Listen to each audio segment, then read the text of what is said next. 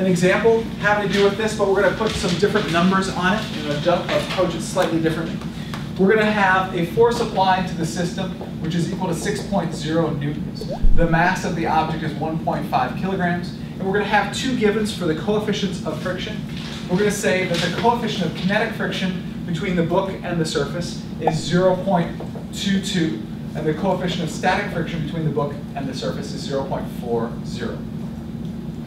I have two questions. First, does the book move? And second, what is the acceleration of the book? Clearly, if it doesn't move, we can stop because the acceleration would be equal to 0. We're going to draw the free body diagram. The free body diagram is going to be the same almost as it was before. We still have the force of gravity, we still have the force normal, we still have the force applied, and we still have a force of friction. The difference here is we don't know if it moves or not, so we don't know whether we have static or kinetic friction. So at this point, I'm just putting the force of friction. We don't know if it moves or not. Last time, we went through a 5-step process on how to deal with problems that have forces. We will review now. Class, what was step 1? Thank you, Ian. Step 2. Victoria, what was step 2? Break forces into components. We will start over. Class, what was step 1? After you draw the free body diagram, step 2? Break forces into components. Step 3? Redraw the free body diagram. Step 4? Sum the forces. Step 5? So remember, steps 4 and 5 sound very similar. They're summing the forces in one direction. Step 5 is sum the forces in the other direction. So we're now going to work through that. So we've done step 1. We've drawn the free body diagram. Please tell me which forces need to be broken into their components. Emily, X.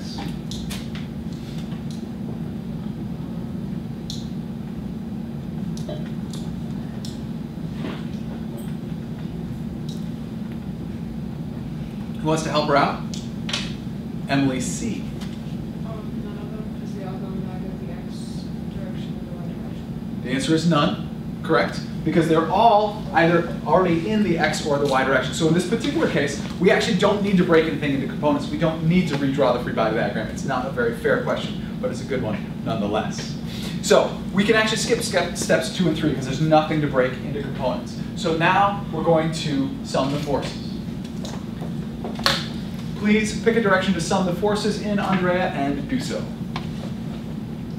Sum forces in the X direction, which is forces in the X direction is equal to force applied minus force of friction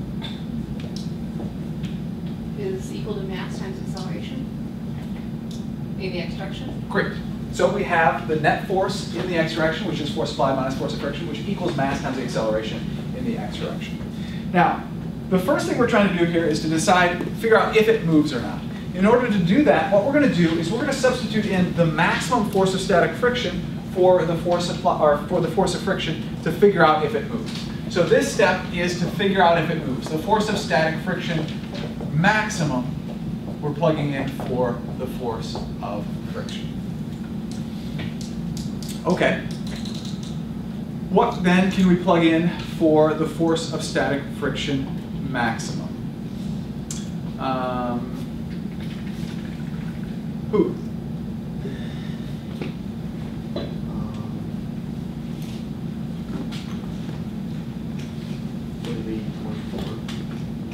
Okay, now, this is important to hear and understand, and I'm going to say, Hoover, thank you very much for making this mistake, because this is a classic mistake, and it's a good one to make, so that we can not make it again.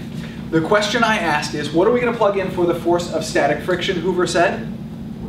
0.4. Who can tell me what his mistake is? It's important to understand what this is. It's a common one. Stuart? Is the difference between the force of static friction and the maximum force of static friction? Not quite, but you're getting it. It's not quite correct. Your Trishan? That's the coefficient of static friction. So often people confuse the force of friction with the coefficient of friction. I asked you, what are we going to plug in for the force of static friction? You gave me the coefficient of static friction. They're two separate things. So you have to be really careful. What are we going to put in for the force of static friction, Nate? The maximum? Yes, maximum force of static friction. 6 newtons. Ah, no, that would be the force applied. It's okay, that's the force applied. We'll get there in a little bit. Nick. 0.4 times force normal. Well, without your numbers dependency, yes. So we have mu s times force normal. I like to deal with letters rather than numbers. I agree. So for the force of static friction maximum, we have an equation which is equal to the coefficient of static friction times the force normal. So Hoover, do you see the difference? Okay, so it's an important one. The difference between the force and the coefficient. So we now have the force applied minus the coefficient of static friction times force normal is equal to mass times the acceleration in the x direction. We don't really have anywhere we can go with this at the moment, Eric. Is force static friction max 4 newtons, or was that just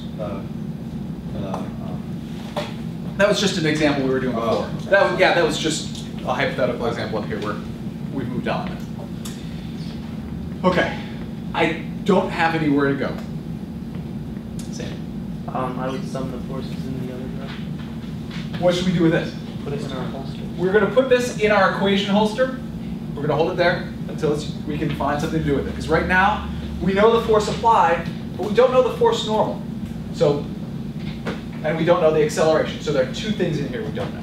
So yes, we'll switch to the other direction. We'll sum the forces in the y direction. Looking at the free body diagram, please sum the forces in the y direction. Quick? Force in the y direction equals, force normal. Can't remember if it's plus or minus the force of gravity. Okay, we'll just do this for now. Okay. We'll figure it out. Keep going. I don't really know what to do there. Okay, well the net force is always equal to something according to Newton's second law. Oh, equals mass times the gravity. Was it? It's not equal to mass times the acceleration due to gravity. That's not quite correct. Help us out here, Nate. The mass and acceleration in the y direction. Mass times the acceleration in the y direction of the object. And is it plus or minus, Stuart?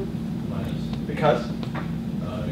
Force of gravity is going down. The force normal is up, so it's positive. The force of gravity is down, so it's negative. What is the acceleration in the y direction of the book in this case? Duval? 9.8. The acceleration? No. Okay. In the y, it's 0. Okay. It's not in free fall, right? So it's not 9.8, but we don't know if it moves or not. So I don't understand how you can say that the acceleration in the y direction is equal to 0. It's on a surface. Yes, but that leads to it, but I need more than that. Who wants to help her out? Chad is. We know if it moves, it's going to move left or right because of the surface, so it's not going to move up or down. So in this particular case, because of the surface, it's not going to move up or down if it does move. So therefore, the acceleration in the y direction equals 0. Therefore, force normal minus the force of gravity equals 0. So force normal equals the force of gravity, which equals what? What is the equation for the force of gravity? George? Mass times the acceleration due to gravity. Great. Mass times the acceleration due to gravity. What now? Andrew? I'd substitute in for m, which is 1. Did you start plugging in numbers? Yeah. Yeah. See, you guys love your numbers. You do. You're a big fan of numbers. At this point, we certainly could, but that's not what I would do. I would do one more step first. What would be the step that I would do first in the long run? This is probably best for you, Eric. Would you substitute force normal into the first x direction? Going back to Yeah. Andrew, what is this? That's our holster.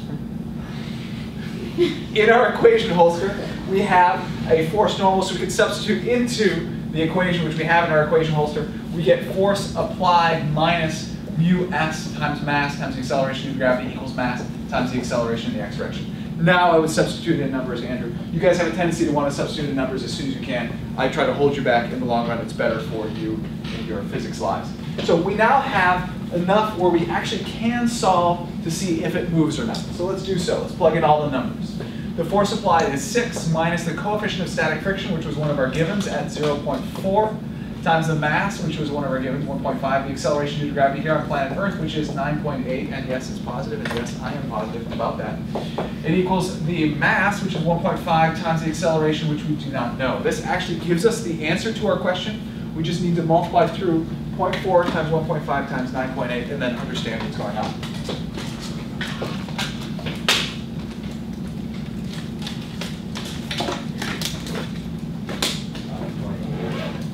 5.88. Okay. This actually answers our question as to whether it moves or not. I need somebody to tell me how it is that we know the answer now.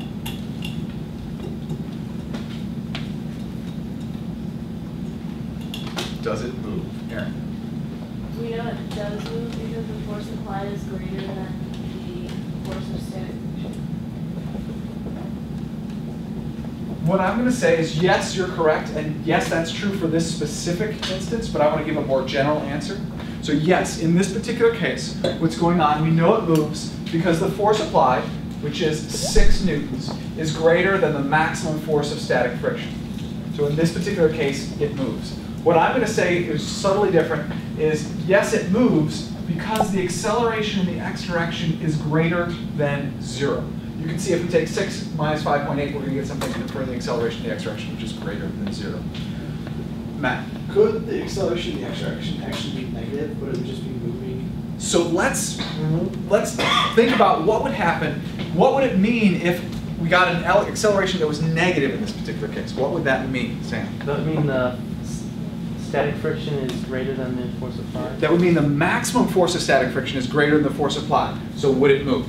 It would move that the wrong way. Hold up. So would it move this way if I were to push on it with not enough force? Yeah. Nate? No, because Well, I mean, it wouldn't. friction like resists. Remember, we used the maximum force of static friction. The force of static friction adjusts to prevent the object from moving. So if we got a negative acceleration in this case, it would simply mean that it's not moving. Because it's not going to move in the direction of the force of static friction.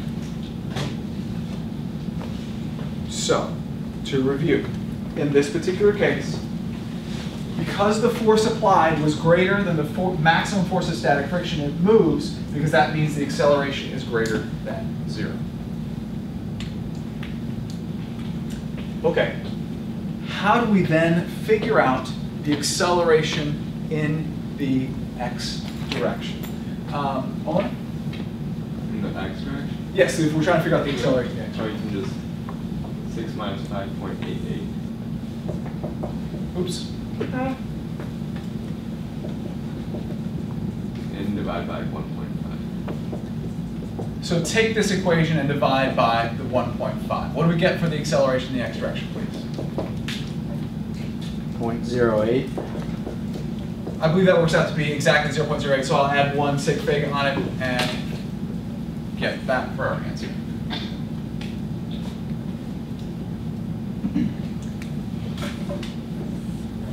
And it's important to understand that that is not correct.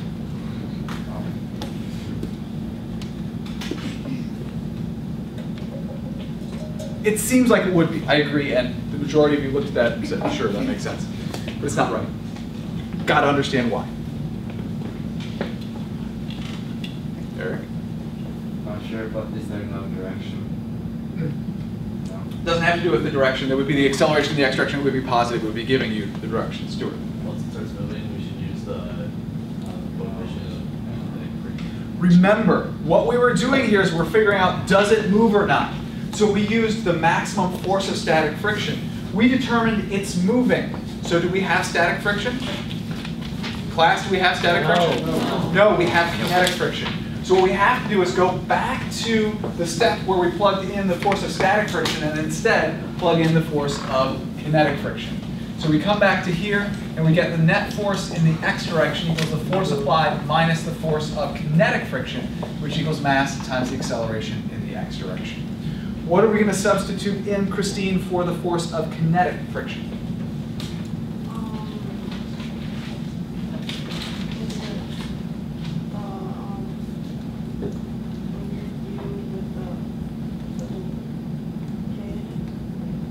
I'm sorry, is it the what? This is good. Kinetic friction. So the kinetic friction coefficient. The coefficient of kinetic friction, yes. Using the terms is so important. I understand. The coefficient of kinetic friction. I'm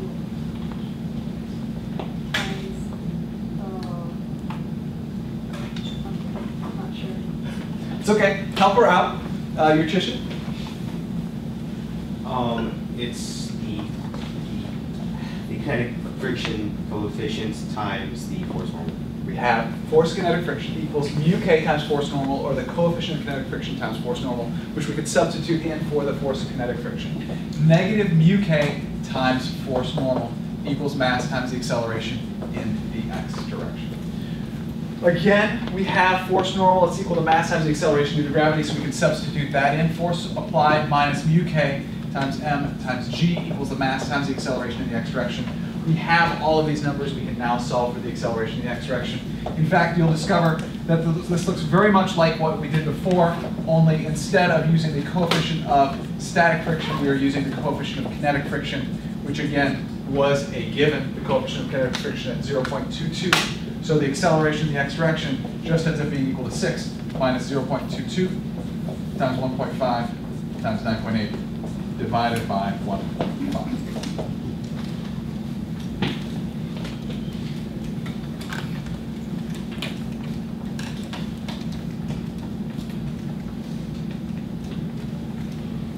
What do we get? 1.844. 44. So with sig figs, 1.8 meters per second squared. So again, we figured out if it was moving using static friction, the maximum force of static friction, but once we determined it was moving, we had to then switch to kinetic friction.